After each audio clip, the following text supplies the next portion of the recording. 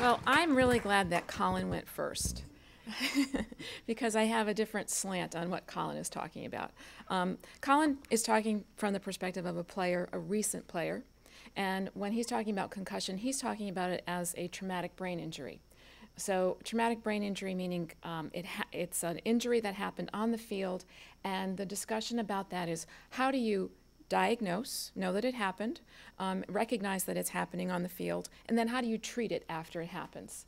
And so those are important things. We still don't have a really good handle on a lot of that. We don't have a very good handle on identifying when it happens. Unless it's the really big hit where somebody's flat out on the field, it's happening in every play. Okay, on a smaller level, concussion is happening on every play because concussion isn't just getting knocked out.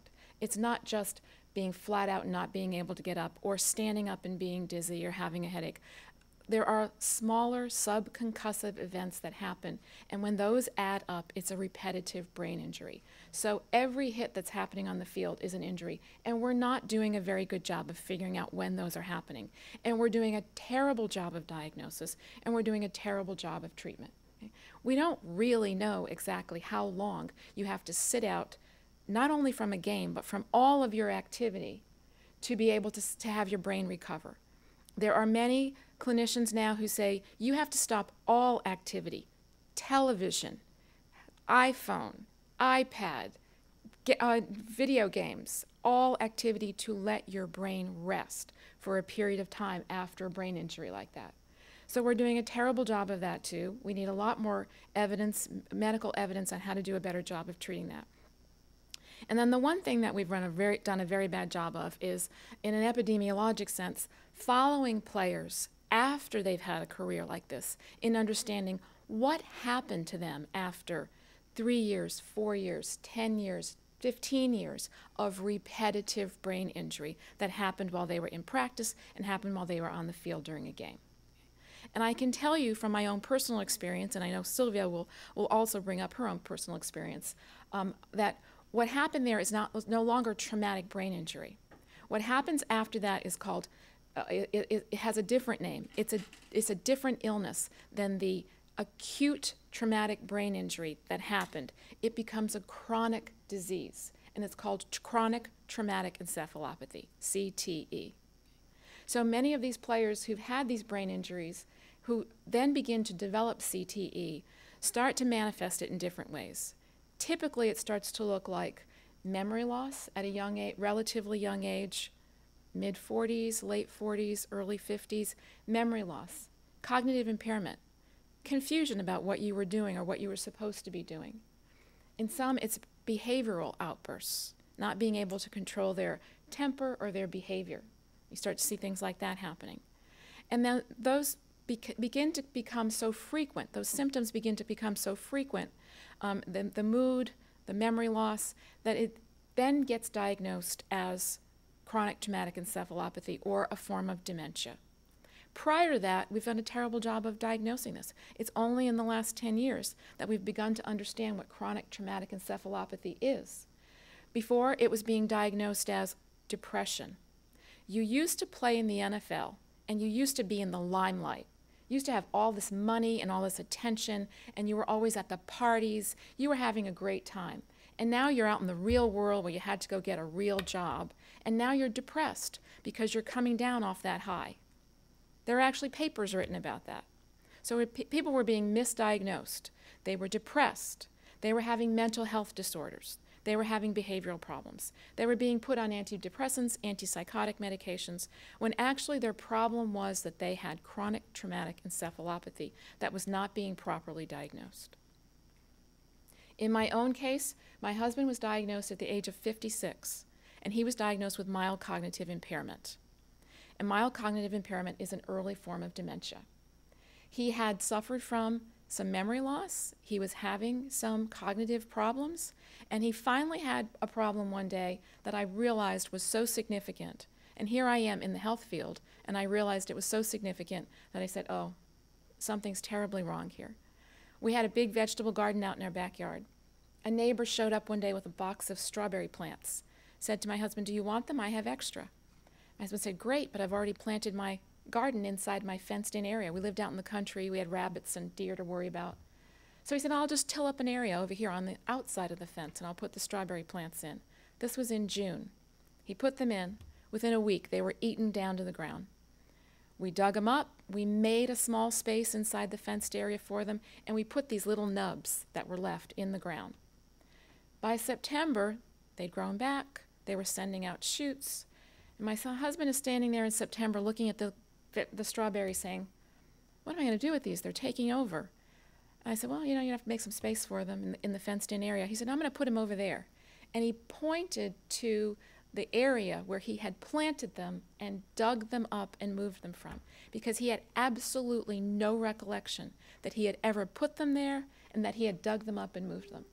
So it was in September of that year, September of 1999, that my husband began to go through a series of tests to figure out exactly what was going on. And like many diseases, dementia is one where it's a diagnosis of rule out. I can't find anything else wrong with you. All of your tests come back fine. I can't find any brain scar tissue. I can't find any stroke. I can't find anything, which means it's probably cognitive impairment, mild cognitive impairment. In 1999, he was having those problems, but they were still fairly mild. By the early 2000s, he could no longer drive. He could no longer read a book or a newspaper. By 2004, 2003 time frame, I had to hire someone to take care of him at home when I was going to work, to make sure that he was eating his lunch, taking his medications, and not messing around with chainsaws and things like that. By 2007, by January of 2007, my husband was in an assisted living facility for people with dementia because he could no longer dress, bathe, or care for himself, and he was having some behavioral outbursts where I could no longer take care of him at home. That was in January of 2007. As time progressed, he reached a point by about 2010 where he could no longer even walk because his brain function had started to change in such a way that he could no longer physically move around and take care of himself the way that a normal person can get out of a chair. He could no longer do that. And by June of 2012, he died, and he was in a he had very, very severe dementia and very, very severe physical disabilities at that time.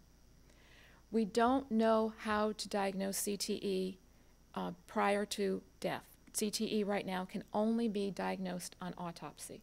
So it's when his brain was examined that he was found to have the most severe level of CTE in combination with Alzheimer's disease. He had both. And as Dr. Ann McKee, the neuropathologist at Boston University, who did the brain analysis on him, as she said it was almost like his brain was on fire. It was like the CTE had caused this cascade of events that just had caused his brain to burn out. So when he died, his brain was exactly 1/3 the size of what it should have been for a man his age, and he was estimated to have the cognitive function of about a 1-year-old. That's what the long-term effects are. That's what the long-term effects start to look like. And all the while that my husband was going through this, I became an advocate, like Sylvia Mackey, for these former players who were having these problems. And at the time I said to players like Colin, if you want to know, or if you're married and your wife wants to know, potentially what your life could look like 20 or 30 years from now, you come spend some time with me, and I will introduce you to my husband. And I can guarantee you the conversation that you'll be having about whether or not you're going to play next year and whether or not your kid's ever going to play is going to be very different after that visit happens. And I can tell you that not one player or spouse ever took me up on that offer, because there were things that they just didn't want to face and just didn't want to know. So if you want to see what some of this looks like, I suggest that you look at two very good documentaries that have been made. One is called Head Games, and that's about Chris Nowinski. It's a very good documentary that tracks the career, the Harvard football and pro wrestling career of Chris Nowinski, and how he had suffered from concussions and head injuries, and how that propelled him into being an advocate, and he is now the executive director of the Sports Legacy Institute, which is a not-for-profit organization that's looking at policy issues, research issues, and educational issues in this area. The second documentary is one that's called The U.S. of Football. And that's one that my husband and I were part of. And that's one where I said, you know what?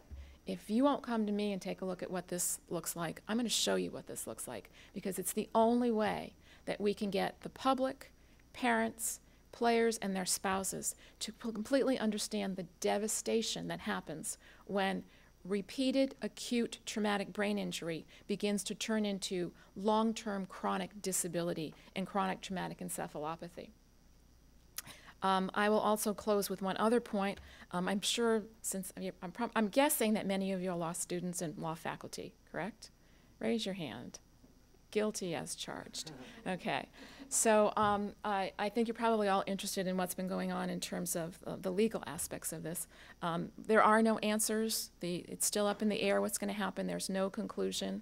I've been involved in a disability claim for my husband in the state of California, and involved in the claim against the NFL.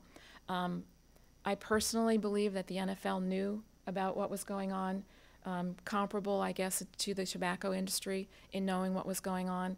I believe that they did cover up a lot of it and made some significant attempts to cover this up. I think certainly a lot of what we all know now was not known 50 years ago, but I believe a lot of what we all know now was known 20 to 25 years ago.